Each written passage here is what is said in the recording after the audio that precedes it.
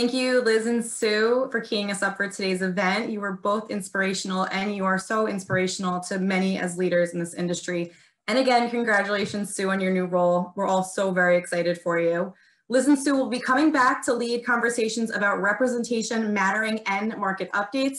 But first, we're going to tackle tips to leverage social media and video in your business. But it feels like it's evolving at a breakneck speed. So to help us navigate what this means, for real estate agents, we have tapped one of Coldwell Banker's brightest stars from the DC market to share some of her best practices and tips for mastering social media and video for real estate business. Before I formally introduce her, I need to take a moment to recognize what a force in our industry is. Just a few of the many things you need to know about her. She's highly recognized and sought after residential commercial realtor and consistently ranks in the top 100 among agents within the Coldwell Banker 30 Mid-Atlantic region offices.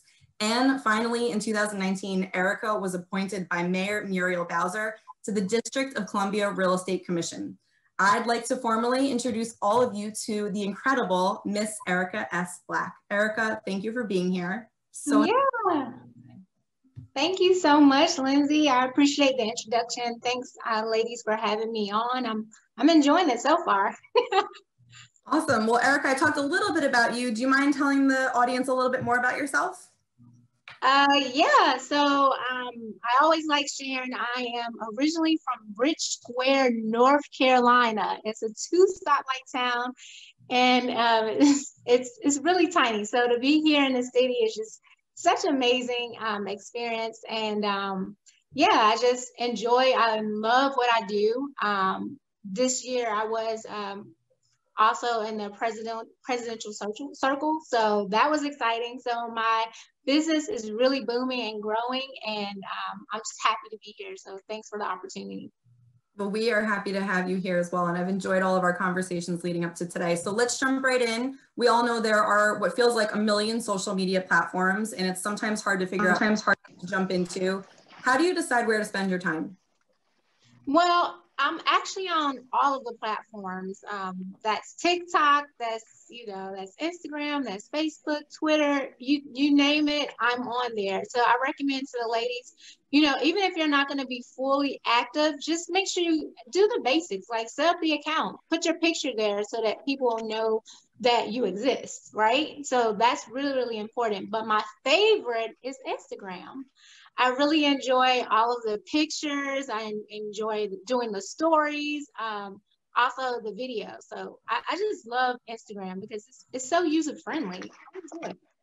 I love that. Well, speaking about breaking through, I congratulate you for jumping into TikTok. I think it's one of the places that a lot of people are curious about. So way to jump in. That's awesome. But let's focus on your favorite, which is also one of my favorites as well, Instagram. You were sharing a little bit about your content strategy, and I thought it was really interesting. So a lot of people wonder, should I use stories? Should I use posts? Should I use both? So can you share with your audience? I love your rationale behind your strategy of how you tackle it. Oh yeah, so I enjoy doing both. So typically so if I do a post, I'll also do it in a story, but I'll just recently I've been putting this Superwoman thing, and I'll have the sparkles, and I just enjoy adding the music and just all the different graphics that you can add in the highlights and the stories. So what I would say, for anyone that's interested in just growing their content, of course, our company, if you're with CB, we have plenty of free content that is put out there all the time for us. So I enjoy using that. But when it comes to creating anything on my own, I enjoy using Canva. So I'll create something in Canva, I'll post it. And so it just keeps it really fun and keeps it interesting. And I like being really organic when it comes to posting. So for example, if anyone wants to follow me, my name is, of course, Erica S. Black, and you can follow me on Instagram. My husband decided he wanted to be sweet. So he bought me these flowers that are right here behind. I meant to comment, they're beautiful. Thank you. So that's been genuine, that's been organic, because I know a lot of agents is just, hey, house here, house. Okay, yes, we sell houses, But the world also wants to know more about you. You know, what Right. type of person are you? What type of things do you like? Okay, do you have a dog? Sue says she's running all these miles. I also enjoy running. So I'll post, you know, post like my different hiking trails and just all of those things. Just keep things interesting and keep people intrigued about you, so that they'll be wanting to use you. You know, like you don't Absolutely. just sell real estate. There's more to you as an individual. So you said a lot of great things there. I want to recap a few things. Canva, also a huge fan of Canva. It's an awesome tool. Combining Canva and for us at Coldwell Banker, brand serve is like the greatest knockout punch for content. So love you using Canva. And I also think absolutely you shouldn't be all real estate all the time, right? It's really important to showcase your whole personality. And just also the thing that I loved about your strategy was really taking advantage of repurposing content. So introducing it in stories, but then following it up later because we know it's gone in 24 hours. So I am definitely someone that's always scrolling at the top through stories. I don't normally get through posts, so you're hitting your audience on both sides. So I think that's really, really smart. So the theme of today is obviously breaking through barriers. As women, a lot of us are a little bit hesitant sometimes to get on camera. So I don't know what it was like for you with your journey, but was getting on camera, hearing your voice, seeing yourself, was that a barrier you had to break through? Was it an automatic, I'm really comfortable with this? How did you tackle that? Yeah, so initially I just did the voiceovers, you know, do the film and just add your voice behind it if you're shy. But another thing that I do, I just record my clients. So, for example, I sent you some interesting footage that I've shared during COVID. So, one of my clients, it was just, you know, he was happy, he was excited about closing day, and he locked his keys in the car. Yes, that's embarrassing, but it's also funny. It's just the lightheartedness of real estate. So we have these bloopers, we have all these things that happen behind the scenes that we never share. So those are the type of things that I share. So I shared him like trying to get his keys out the car. I had a fishing rod in the back of my car. So my initial post was just him getting it out. But then when I put it in the highlights, I put like, you know, hashtag girls fish too. And I gave him my fishing rod. So it was really cute. So it's just keeping it fun, keeping it interesting, just sharing different aspects of things.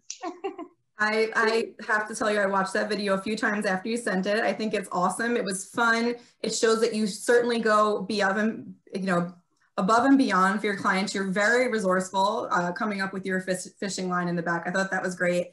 Something else I love about your content strategy too, not only is it just really authentic to who you are, but you do a lot to keep top of mind awareness with people. So I think sometimes agents are so focused on the transaction, but I'm noticing a lot of your content not only focuses on before the sale, but remembering to stay top of mind after the sale, not only because we know people are, you know, moving every 7 to 10 years, definitely more in your DC market. But can you talk a little bit about that? How do you find your inspiration for content to make sure you're top of mind when it's time to move, but also for referrals? Yeah, so another thing that I do is when I'm out with my home inspector, I'm also a real estate investor. So one of my favorite parts of the process is the home inspection. So with the home inspection, I'll have my different inspectors to just go through and give me 30 seconds to a minute, like a tip of the day, like what do you recommend? So, you know, it'll be something, you know, sometimes it's just small things. Most people don't realize when it comes to the termite inspection, you know, you might have gotten one when you purchased the home, but those things only last like 30, 45 days. I don't know. Most people don't realize that. So it is one thing that you should continually do. You should continually get your home inspected for termites. So I didn't know that. Yeah, that report is only 30 days. That's so great. That's awesome. And it's a really good way to connect with your past clients and obviously future as well. I've watched your videos, some of them obviously you're on your phone. I'm curious about what your equipment setup's like. So I know there are plenty of things you can add on like microphones and ring lights. So what does your equipment setup look like? Yeah, so right now I'm using this ring light. I really enjoy it. It just, you know, enhances the room. It just brightens things up. I also use it outside of social media. It's a tool that you can use when you're just meeting with a client. Right now with COVID, we're having a lot of virtual meetings. So you want to show up and look your best. So it just enhances the conversation and just like let people really see you, and it's, not dark. So I have this ring. In addition, on my laptop, I bought a webcam because the camera on my laptop is fine, but these webcams are HD, 4K, and it just, they have so Very many fancy. Yeah, just, they're just as advanced as our TVs. So I also purchased one of those. I had a selfie stick, but at the end of the day, Lindsay, guess what? Everything that you need for social media is on your cell phone. These cell phones are $1,000 or more. And I noticed that I'm an Android person. I have my Samsung note. But they have a new Samsung that just came out, $2,500. Oh my goodness. $2,500 phone, trust me, you have everything you need and more. You don't have to purchase or buy anything else. I agree. I just got the new iPhone 12, and I have to say, my first selfie, I probably didn't realize how many wrinkles that I have in my forehead, but thank you to my phone for pointing that out, because the quality is exceptional. So yes, I agree. We have amazing technology in our pocket, and I don't think that there's a huge need to add on. So I know that we're coming up on time. We have about 30 seconds left. Any last advice for people looking to break through in video? Yeah, if you're looking to break through, I should say be who you are. I mean, it doesn't have to be to the point where you're posting every day, every second. Just go live when you feel like it and you're in the moment. Just be who you are. Be organic. If you're on that home inspection, take a couple of seconds and take it all in and share that with your crowd. Or if you're at a spectacular home, go ahead and showcase that. It's just do it. I would say just do it. Start where you find yourself and just do it. That's what I would say. I love that advice. I think we sometimes hear consistency is key, but sometimes we hear it's crippling, right? And having to post a video every Wednesday or Friday, it can feel daunting, but I love your go with the flow. Your energy is contagious. Again, thank you for representing Coldwell Banker and us so well. I'm so appreciative of Leah Wright putting us in touch, because I have a new industry best friend, and I'm just so happy to stay in touch with you now. So thank you for your time today. I learned a lot. I know our audience did as well, and I can't wait to talk to you again soon. All right, talk to you soon. Thanks. Thanks, Erica. All right, next up, we're going to welcome back Liz Geringer to chat with Tina Marie Hernandez about a very important topic: why representation matters in real estate. Thanks, Lindsay. Wow. Erica, oh my gosh, be who you are. So simple, but so sage. I absolutely love it. You definitely do that. Your authenticity is really inspiring. I'm excited to get acquainted with you here today. And Tina Marie, I'm happy to welcome her to our chat today. She is awesome. She is a new member of our Coldwell Banker family, but not new at all to real estate. Very successful. There she is. Very successful, very fabulous, 25 years in real estate. And she is the owner of Coldwell Banker Omni Group in Southern California. Hi. Hi. It's good to see you. It's great to see you. Thank you so much for having me. Oh my gosh, we always welcome you to our stages and conversations. It's great to see you. I want to talk a little bit about you before we dive into, we want to talk about diversity and inclusion a little bit, but I had such a great conversation with you over the weekend, and I've enjoyed getting to know you over time. And you are you're so full of life, and you're so full of energy. And, you're at this incredible point of success in your life. You have this really successful business, but I feel like you're just getting going. Like, you don't seem at all like you're at the pinnacle of your career. You feel like you're like early chapters in. I mean, do you feel that way? Do you feel like you just have so much ahead of you? I do. I think that, this is a new chapter, being Coldwell Banker. We kind of tore away some layers, and yes, we're kind of starting all over, but that's okay. I'm excited about it. It's a new treaded waters for me in the role that I'm at. So being able to switch that hat is pretty fun.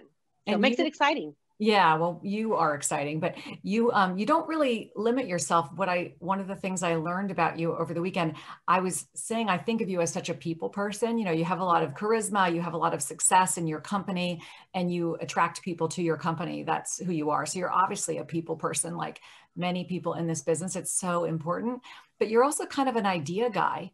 I realized in talking with you over the weekend, you're a total idea guy, and you do other things. Like you explained to me that real estate for you it's a path to do what you love. So I wanted to talk about that because it really captured me. It captured me. So can we talk about that? Yeah, I think that I do call myself, I've got ideas for everything. So, just got to make them fit. And when I talk to people, kind of like what Sue was saying is like, let me see what people are doing and how we can help it. But, real estate isn't for everybody. Everybody doesn't love real estate the way I love real estate. And even that changes. I've been in the business for 30 years. So I was a lot more enthusiastic about one section of it that that now I'm in a different segment of it, of Airbnbs and investments. And that excites me more than other parts of real estate. But more than anything, I like to see what people, when I'm interviewing agents, I get to know them a little bit better. And I'm like, I think we were speaking about one of our agents that, she is into fitness and she loves fitness, which is great. So at the end of the day, what she wants to do is she wants to own a gym. She wants to, be able to own a gym and have people go and do their fitness journey with her. And she's, we're teaching her how to use real estate to be that vehicle for the end, for her goal, for her passion, which is the gym. So she doesn't even have to, she doesn't have to rent a spot. We're going to show her how to get to real estate, own the building, and get her passion in there. So yeah, real estate's an amazing career for that because it can open you up to do other things. It's not exactly, it doesn't have to be what we see on the face of it. And in that story there that you're sharing, you've also identified, you told me your husband is also, you work with your husband, he's also an owner of your company. And he actually, you said, does a lot of the recruiting for you, even though I'm sure you have, many people are interested in joining for both, because of both of you. But you said he often recruits and then you actually find the strength of the person. You do a little, maybe even social media review, go deep in and I do the strengths. I love that. Yeah, he was, one time we were sitting down talking and he was talking about the person he was talking to. And I'm one of those people, I'm just curious by nature. I want to know about people. I want to get connected with them. So I'm able to do that versus, via Facebook and social media now. So, I'm like, oh, they have this or that. And he's like, oh, I didn't know that. I'm like, didn't you look at them on social media before you talk to them? And he's like, oh, I forgot to do that. So I sit and find what their interests are. I try to connect with them that way and see if there's any common ground, or just to be able to connect that way. I absolutely do use social media in a lot of different ways. So yeah, that's one of them. It's great. I mean, you're finding strengths. You're sort of open to learning, open to being a student of all the people that join your organization, really figuring them out. And you actually described to me, that's a little bit how you view diversity, about how you grow your business and look for other perspectives, that you really consider yourself, you need to be open and absolutely learn as a student almost. Yeah, absolutely. I mean, I can't just think that my way is the only way, because I know that there's although I think I am all the time, but there's always different other ways, and I've got to learn other ways. And we are, in Orange County, California, it is a melting pot for all different kinds of, diversity. So being able to relate to whoever you walk in and speak with, you have to not only, okay, I don't know the language, but I at least need to know how to communicate effectively to them. And that word effectively is it's open for interpretation, because I may be thinking you're hearing me, but I'm not connecting with you on some level. And so to be able to understand that culture diversity as well, even if it doesn't make it up in my office right now, I have to, as a leader in this community, go and seek and learn that. And I think you raised a point in there. This idea of representation is interesting to both of us, because representation could just mean having an agent, or representation in my legal background can be having a lawyer. Like but right. Representation, having a full representation of all types of people in your business, inside of your company, and in your customer base. We talked about the importance of that, and we talked about how it's not just math. It's not just like a count, but it's making people feel included. Yeah. I love that sentiment. So can you talk a little bit about that?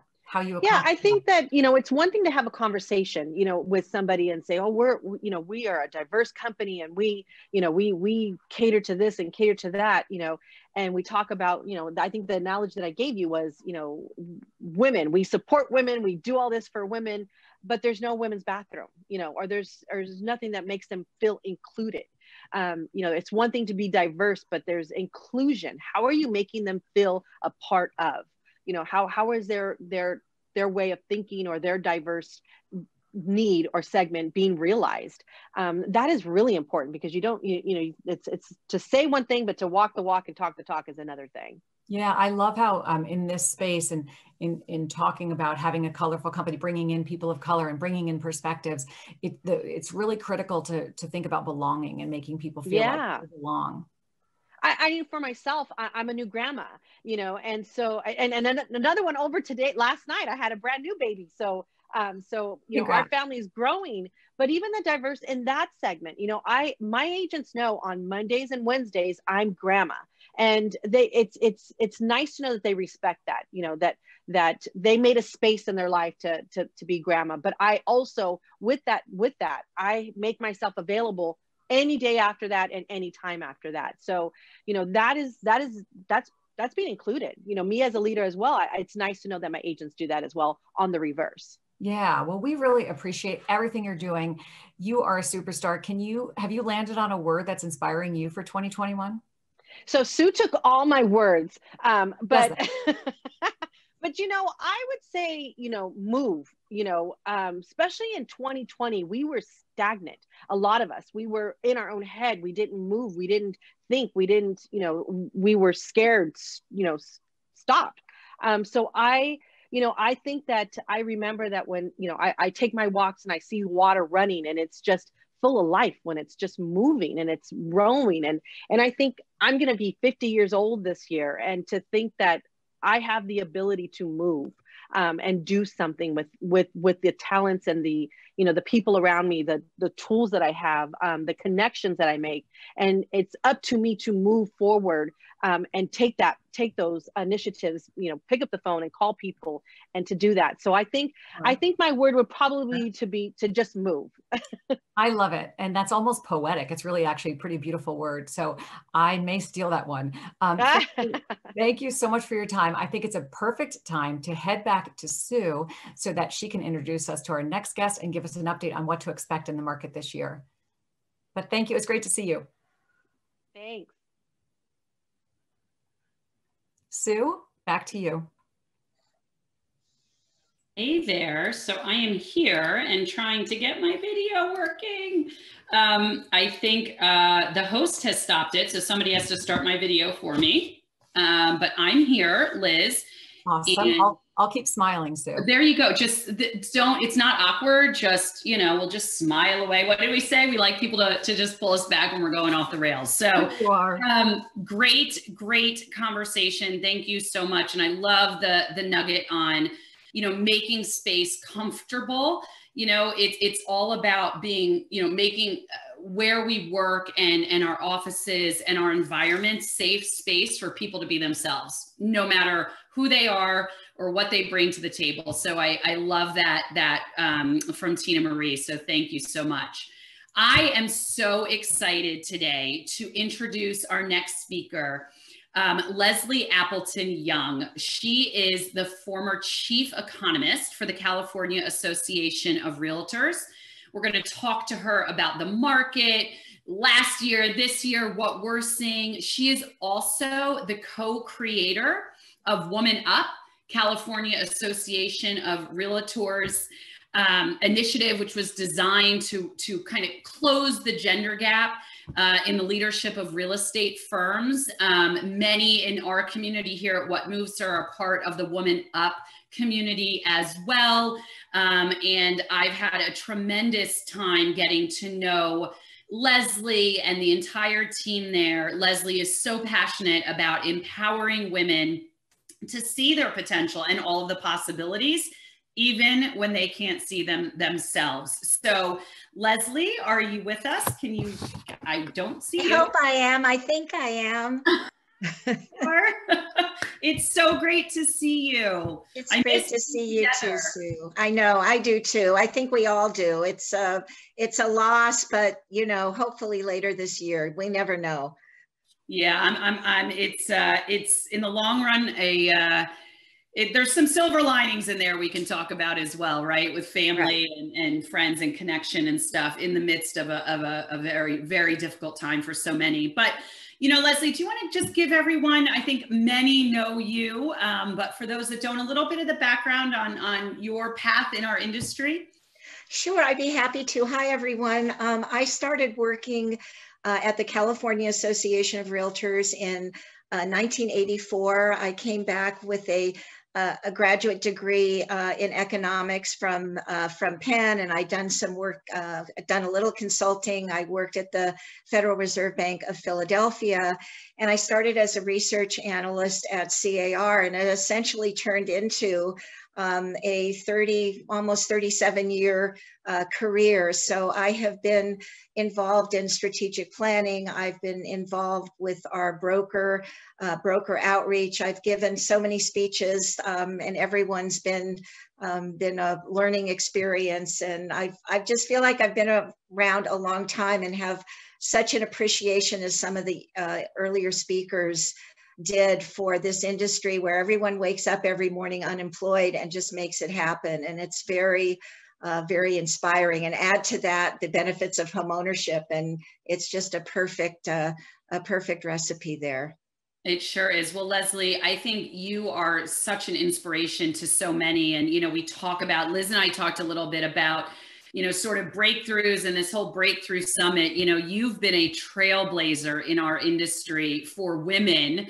And really just, you know, even forget the gender gaps, right? Just in the industry. And I think, you know, I've loved getting to know you. I think the audience will certainly enjoy getting to know you. And I do want to save some space for the Woman Up conversation and understanding sort of where the impetus for that was. But, you know, focusing on the market and the industry and the economy, you know, have you ever in your 30 plus years seen anything like the market we experienced in 2020?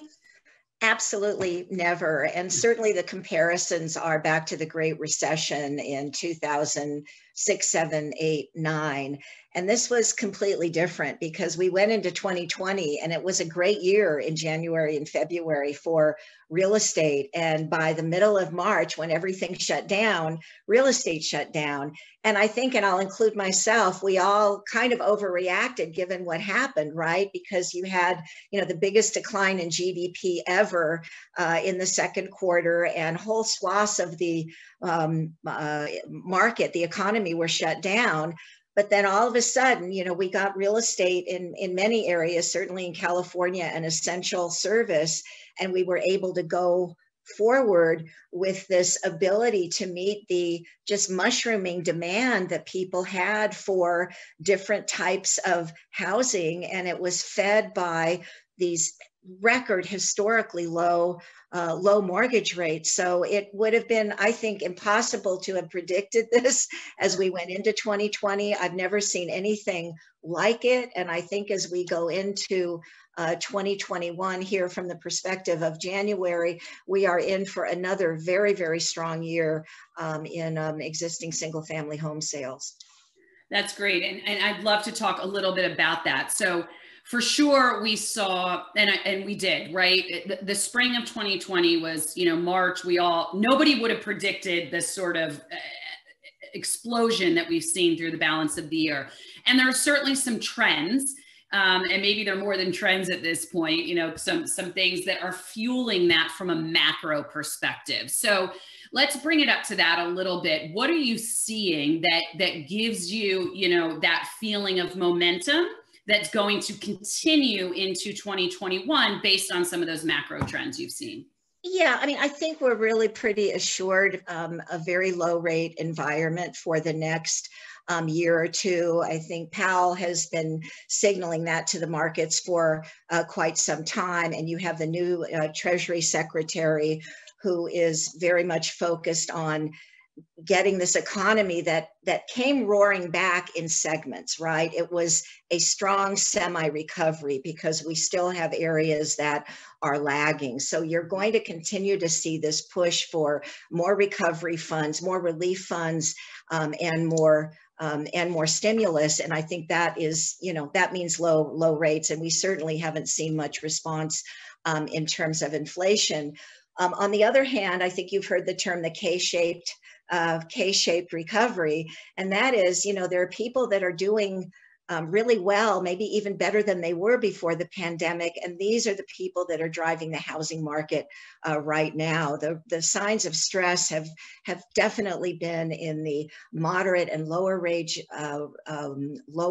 segments of the economy, people in hospitality and restaurants and so on, where there's a very high touch element. So that dichotomy has really protected real estate a little bit. I think you also have things like expectations of the stock market. The stock market had an unbelievable year. People betting there's going to be a correction. Let's get into a real asset. Housing looks good. And then this whole work from home thing, which has created, I need 2 home offices. I can actually buy a home in Lake Tahoe or in Idaho or in Utah and keep my job, right?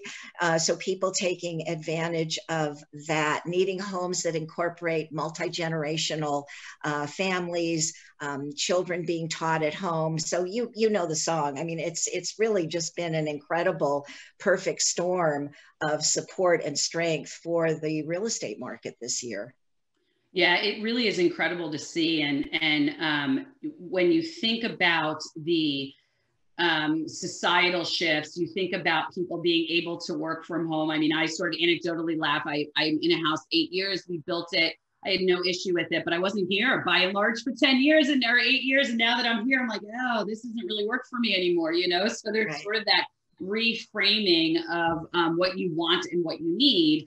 If you're in that ability to take advantage of the market. And, one of the things that I'm hearing and I'm seeing a little bit is this supply issue, this impact of supply. Demand is still very much there. When you talk inventory and so, what are your thoughts on that? Is that a dark spot out there potentially? Is it not? What are your thoughts on even loosening up? It's funny. I'm looking for a house, and I won't name my realtor on the phone on this call, but she's one of ours. And she said nobody's putting their house on the market because they can't find anywhere to go. And so there's a little bit of that. Any thoughts on that, just as people are thinking through 2021 and business planning and this momentum, what that may be? Well, I think in terms of new construction, we're actually doing a little bit better. We were 7% above 2019 in terms of housing starts in the economy in 2020. So that not only is great for housing, but it stimulates jobs and all of the wonderful multiplier effect. The problem is we're in such a big deficit that it's going to take years of growth like that in order to provide that housing. And so what you have, and I really think the most important trend to be aware of right now in terms of the macro stuff that you're talking about is really the migration issues and how people are moving from, California and New York, and they're moving to areas that have lower cost housing and a higher quality of life. And maybe the weather isn't quite what they're looking for, but they're willing to make those trade-offs now. So I think you're seeing this even out, right? And that's how equilibrium works, right? As people make different choices based on the market signals that they're getting. NAR came out with, in the last couple of weeks, that the top 10 areas in the country that have done the best in 2020 and are poised to do even better. And when you look at them, first of all, they're all in different states. And none of them are New York and California. It's Atlanta and Boise and Provo and Spokane and Des Moines and Indianapolis. So I think that's really the theme going forward. And so for anyone in Coldwell Banker, you need to really take advantage of this built-in relocation network that you have to be aware of what that looks like and how to tap into the needs of your clients, because it's going to continue to grow, in my estimation, these movements, this recalibration, if you will.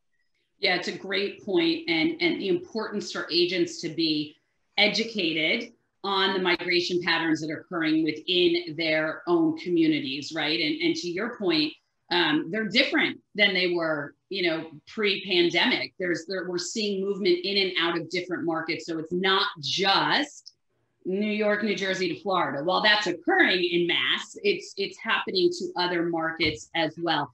Do you have any tips for anyone who's on the call now, how to sort of get more insight into that, or understand their local markets from an economic perspective for their business? Any tips that sort of we're running out of time? I could talk to you forever. I know. Well, just to go back to some of the points that Erica was making, I mean, be authentic and be yourself. So if you're kind of a data nerd and you really like this stuff, you ought to be reading the Wall Street Journal like every single day, right? And there's really great stuff in it, but it'll really keep you on top of some of the key things. But if it's not your thing, I'm really big into time blocking, a little bit of time every week. Just Google your city and see what's happening. The Chamber of Commerce, the Census Bureau, the MLS, there's always some good data points. And what you want to do is leverage that information in social media. You want to be